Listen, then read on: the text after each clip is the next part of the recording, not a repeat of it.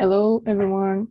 My name is Ana Mafalda, uh, and I would like to first of all thank to the board of the European Digital Week for the invitation to be recording this conference and speaking about a little bit about Virtual Museum of Fine Arts of the University of Lisbon. First, I would like to give some introduction about this project. This was granted from the University of Lisbon, which was a competition for students to bring projects for innovation, just for students with supervision of one or two teachers, professors, but was mainly by students. And I got this idea since I was a student from fine arts. At the time I was beginning my master's degree there on conservation of contemporary art. And I thought it was a good opportunity to develop a little bit more what was done. And what was done was the drawing collection was online. And that was all. It was a simple design outlook of the website, but it didn't have much interaction. People would go there as an inventory database, not more than that. And so from this competition, I spoke with some colleagues that I met in different occasions from different backgrounds, and I thought that we would be a great opportunity to put some more collections and do something about the website that it was done. This image that you're looking at is the one that is up online right now. The upside then has my name and the university logo. So giving this opportunity, we got the grant, which was not that much money, but it could help my colleagues a little bit. And we got the new camera to do what you're gonna see. And that was all. It was a great opportunity to develop a little bit more, and the presidency at the time was very up to it. It was, we all have the same problem with resources, institutional resources. This would be some kind of solution. So first of all, I was the manager, then I had a team to coordinate everything, and I would like to introduce them to you. So these are my colleagues.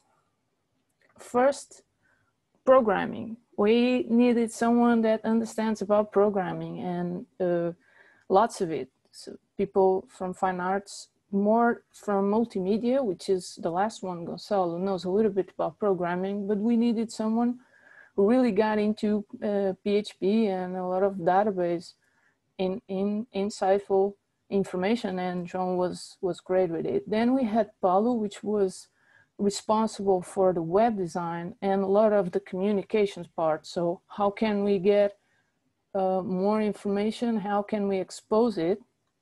And the last one was the interface, the responsible user interface, which was Gonçalo. So we had a colleague. The first one is from Instituto Superior Técnico, which is programming and engineering school. It's a main one in University of Lisbon. Then we have Paulo, which was from the Letters University, which is language and communication. And Gonçalo was from fine arts, but at the time he went to another school to study user interface. So I had different colleagues from different parts of the same university, which was a very interdisciplinary and multidisciplinary team, which was great. They accepted to participate there. We thought that it was a great idea. That's why they accepted to be part of it. So next thing was practical issues. For me, as the coordinator of all this and responsible for the project, I needed to get will from my colleagues and from institution that would be related to other points that I'll be mentioning here. So how can I get them to be interested and motivated to do the things that we had to do? That was very important to manage. Then, means and resources. This was not easy. We first started with the project with direction to painting, and then there was a lot of complications that we got, and we managed to change a little bit of it for engraving. That was the only way that we could do the project, because otherwise we had to give up on it. And a lot of people told me to give up on it with all the problems, but I thought that it was worth a fight. The other thing was financing. How can we go around with a lot of financial problems? And I'm from Portugal, and so we all know where the limitations basically are, and education is certainly one that is more a victim. And we had to manage to, how can I help my colleagues? You know, people work with something given back and not just the project. Although they were very willing with the project, I needed to give them something back, and how we can manage that. And other things were, we didn't get everything from our proposal, financial proposal, but though we could do what we intended to with what they got us. So all these big problems, a lot of problems, I think that managing is part of, is everything about getting solutions to problems. That's the work of someone that manages anything.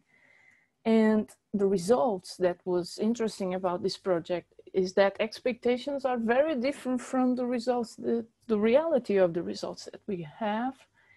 And I was very young when I got into managing this project, and growing up with this kind of view on these issues is very interesting, as we get stuck into those expectations that we don't get it, and how can we turn around and make something about it. And I think the results are pretty good though. So going into, I'm going to show you the visual museum, talk about it while I'll show you, and then we'll talk about it in the perspectives that we have nowadays with all this pandemic and new situations that I think is worth of reflection. So here's the website. Right now is up. You can search on Google Visual Museum Fine Arts or Museu Virtual Belas Artes, which is in Portuguese. And here are the main page with some details of different artworks that are exposed inside the institution, the corridors and the spaces. This is a detail of engraving, and I think this is a detail from drawing, which are not exposed, but they are here reproduced and digitally reproduced in this database. So the first page is about what was done, a little website with drawing, which was already very good in 2009. And in 2013, I was 22 years old, and when we started this, and I got the team, and we got it around from painting to engraving. And what is the future that we were looking for? Like promoting this practice in international and national levels of institutions, and not only fine arts, but different. I started with university collections, but I think it would be worth to do any kind of collection. So I'll go with the first example that will be here of engraving. That was, the drawing was already there. So I'm going to show you afterwards how we kept the design, the web design. So we have all this information, which is kind of an inventory.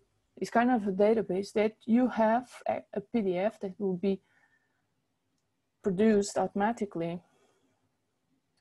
I don't, if you want to print it or if you want to save it.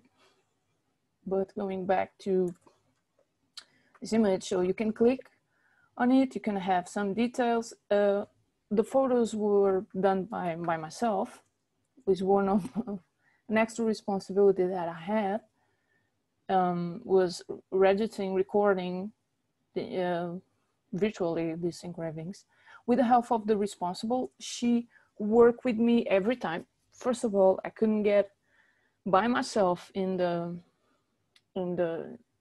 facilities, and then she would help me how to manage how it works, because a lot of conservationists know this, but other general public don't know. There are different ways to manage, to get grab of different kind of objects, and I think it's very important to have someone that understands about it, and she would work with me with this. So this is, you have the authorship as well, I'm sorry. It's like a biography about him, which is kind of a database that was constructed, and it's pretty good. So I'm gonna show you. This is already very nice, and one thing that I would love the institution to do is to go further and do the painting collection, that you do some discussions, some problems with a student, a post-PhD student or something, didn't get the chance to be online, and I think he should have the chance to be online as well. As sculpture, we have a great plaster collection in the institution as well, which is a very big collection. When you look at Fine Arts of Lisbon, it's very big with different kind of objects, nature of objects, and I think it would be worth to put everything online like this, which is pretty simple. In the drawing, it's the same thing. As you can see, the web design is the same. You can click, you can see some details. But what we got different here is, going back to the main page, you didn't need, you could go from one to another place, is the virtual tour. And I think that this part of the project got me a little bit, 5 years after, got me reflecting on its importance. And I'm gonna speak a little about it. Virtual tour. You can literally walk. This is the Fine Arts of Lisbon. This is the main entrance. This public space is in Chiado. It's in the heart of the city. You can walk by scrolling. You can walk inside. And when you walk inside, you got information from the places that if you need something in particular, or you have information about the collection that is exposed. And I told you that was some collection. So we're gonna walk a little bit here. This on the left is a presidency. As you can see, we're going.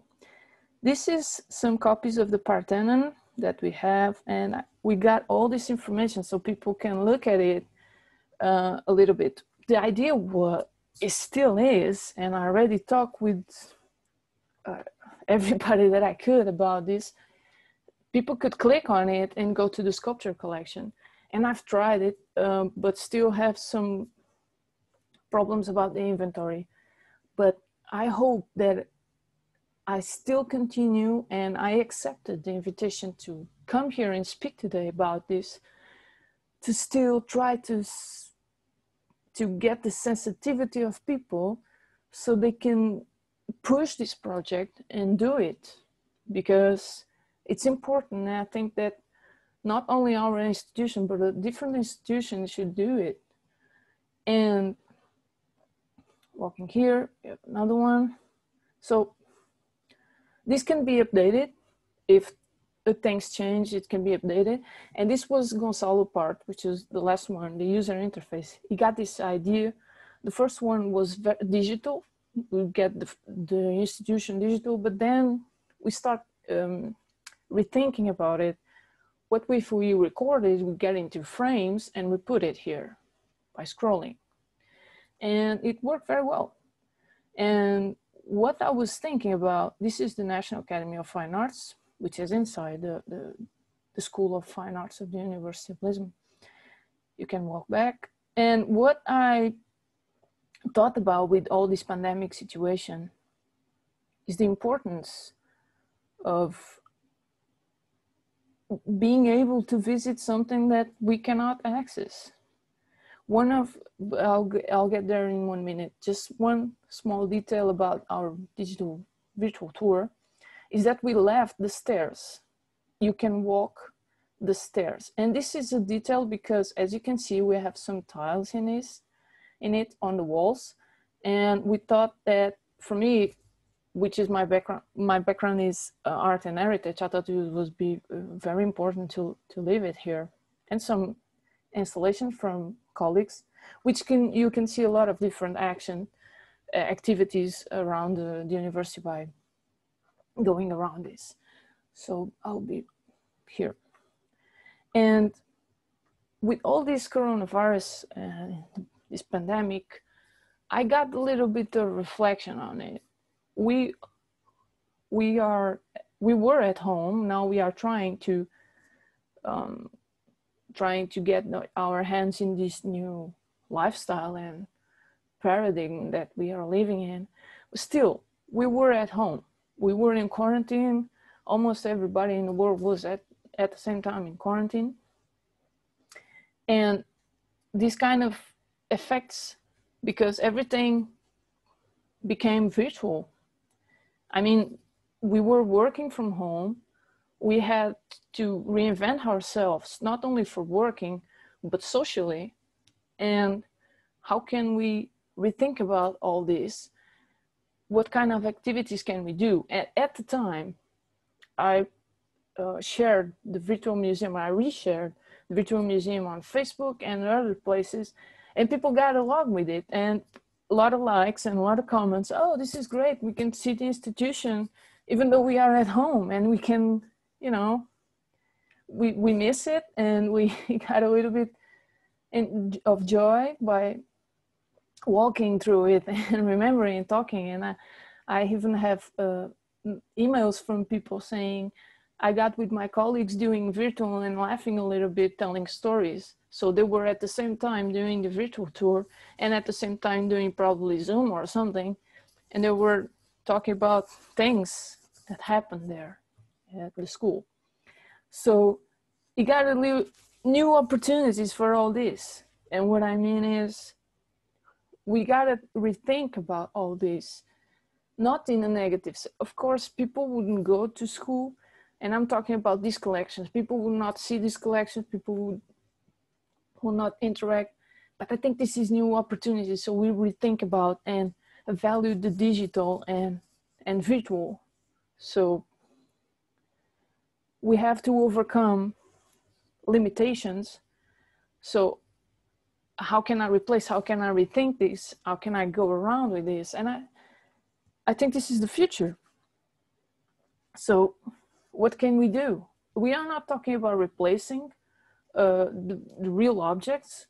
I'm from art and heritage. I will never have a position like that, but I think that the real objects and the virtual representations and interactions could be hand with hand, you know, holding hands and walking together on all these new perspectives. So inventory, it will be interesting to, I'm gonna put it all here.